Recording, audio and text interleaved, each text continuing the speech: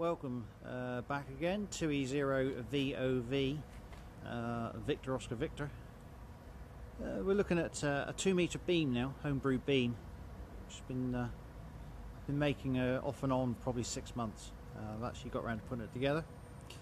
It's, as you can see, mostly all electrical related fittings, as in conduit fittings, etc. But anyway, I'll show you how it's gone together. Seems to be working very well so far.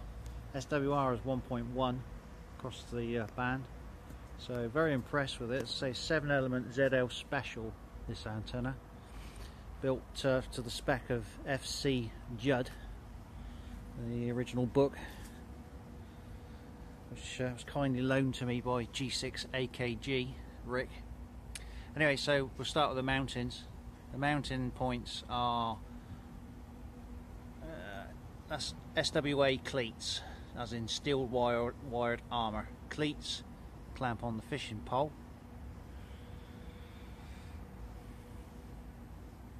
Obviously cleats then holding the boom to the vertical piece of PVC. Same cleats again hold on the elements themselves.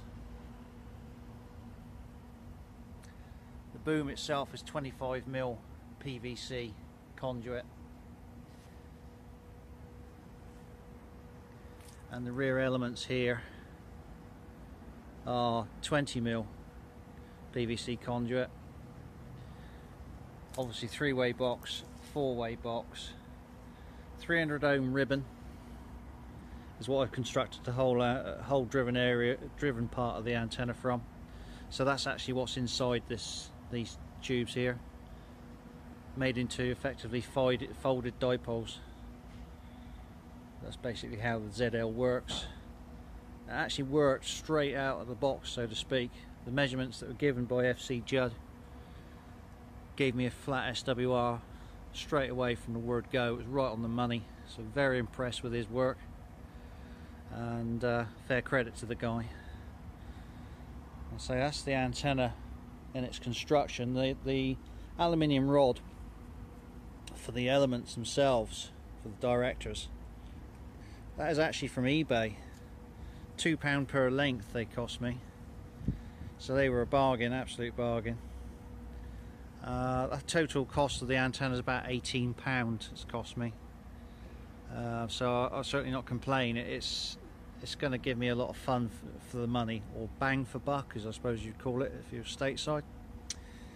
Anyway, we'll just hoist it up a little bit so you can actually see what it looks like in reality, but rather than sat here back in a mow.